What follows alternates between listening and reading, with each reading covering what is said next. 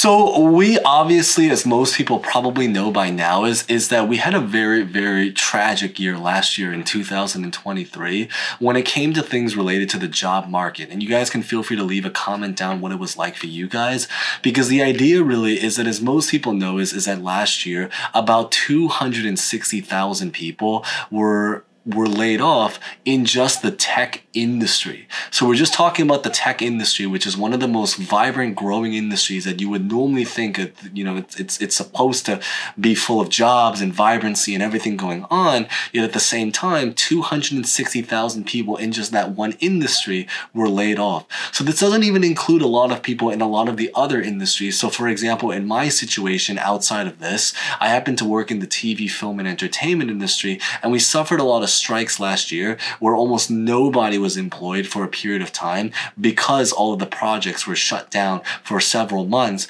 for the better part of most of 2023. And the big idea really is that in today's video, what I really want to talk about is the fact that there are now even more layoffs that have now just been announced. But I also want to maybe go into even greater detail to talk about the future of our country in general, and really talk about whether or not even more mass layoffs are expected to come in the near future beyond the ones that we're going to talk about that have already been announced in a lot of major tech companies, because this is going to be very, very massive. We obviously had a very, very difficult year last year when it came to things such as like high interest rates, a falling stock market for the first half at least. I know the stock market recovered near the second half, but for the first half at least, a falling stock market, high interest rates, record inflation, a recession, smaller profit margins, businesses struggling, and then of course all of this leading to the massive layoffs, which is really what the topic of this video and most of what we talk about is really about.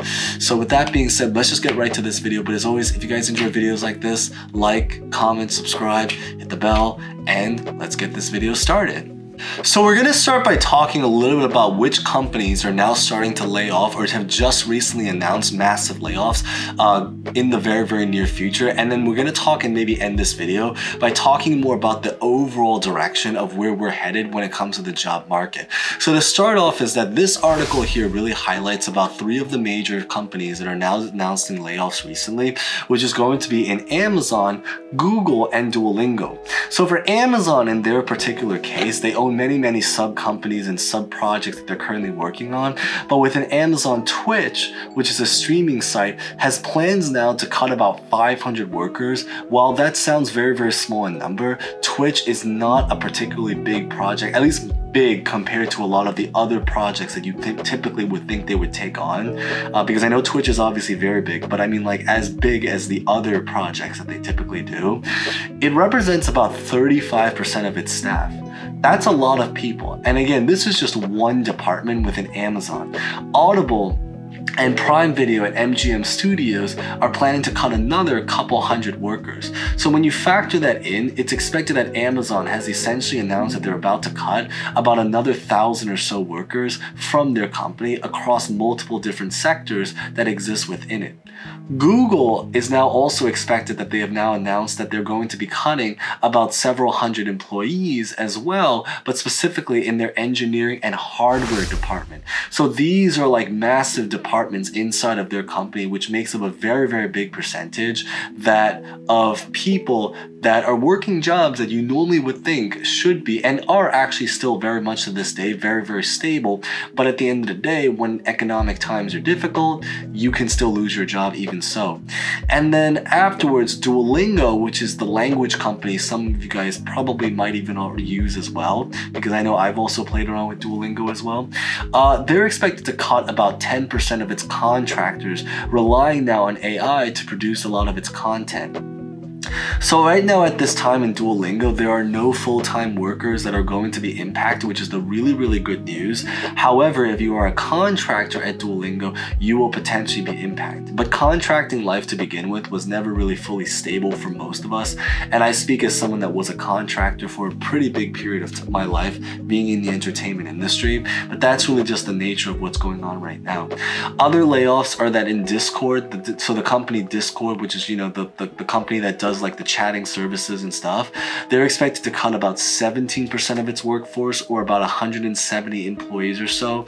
Unity is going to cut about 20 5% of its workforce, or about 1,800 to 2,000 employees or so. So that's a lot of different people. And when you add up the fact that these are amounts that are coming from just very, very individual companies, when you stack them all together, you are talking about several tens of thousands of employees announced that they're going to be laid off in the relative near future, as I'm making this video in January of 2024 and likely into February of 2000. I would say this video probably will have about a 2-3 month time span life, so into about February, March of 2024.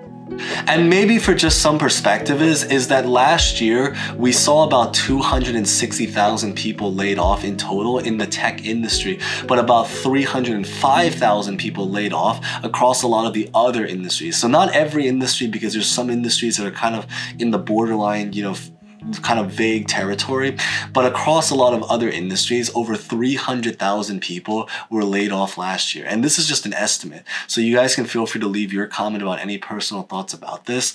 But it also stated in a lot of articles right here that about 1 year ago this month, we saw about 12,000 workers laid off, and Meta and Microsoft saw another 10,000 people laid off each. So 10,000 in Microsoft, 10,000 in Meta. These workers 1 year ago in January of 2023 were laid off. So the idea really is that right now at this current time, the bad news is that we are still seeing a lot of layoffs.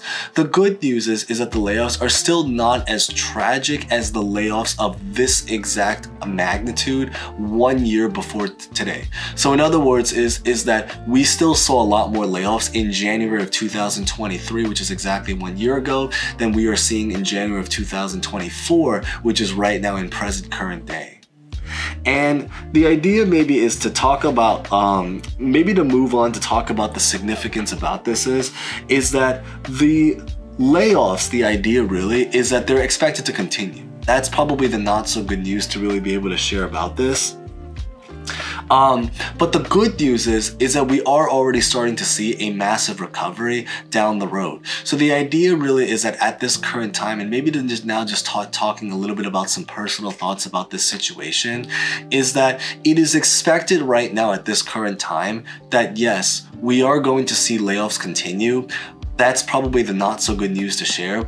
But the brighter news to share is that while we are starting to see layoffs, or not starting, but we are continuing to see layoffs continue, the amount of people getting laid off may not be as bad as it was last year. So in other words, it's still bad, but it's getting better or less bad. And I think that's really at least some brighter, hopeful news to really put out there.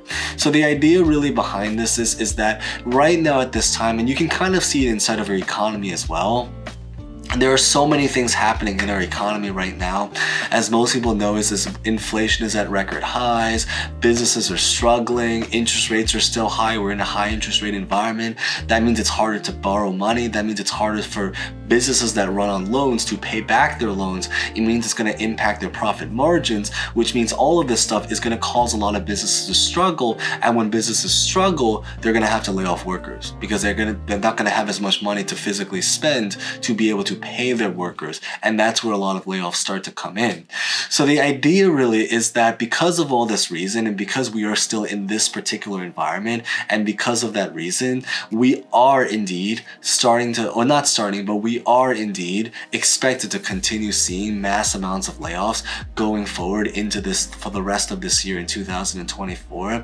But the good news is that because inside of our economy, there are already a lot of talks that they may start to cut interest rates relatively soon as well. So in other words, they're still high, but they're expected to cut relatively soon. It means that at least we're on the road to recovery. So it's still going to happen. We're still going to see mass layoffs, but there's going to be less of them. And as just mentioned, is that at this current point in time, January 2024, we are already seeing still a lot of layoffs, but less layoffs than what was the case in January of 2023. And that's probably the most important thing to really be able to take away and really absorb about the situation to what's happening right now inside of our country.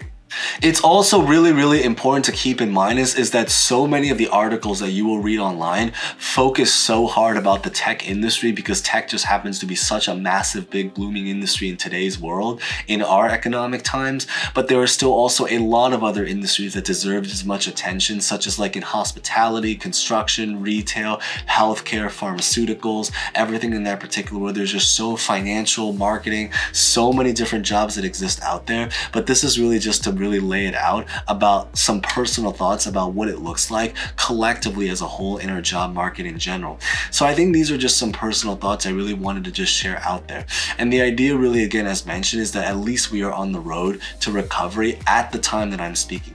Anything can change at any time. Consider subscribing and hitting the bell if you guys haven't done so already so we can release more videos as we get more information going forward from here. But at least this is the current story of what's being told right now at this particular time in just our country in general. But hopefully we're able to finally see even more recovery happen.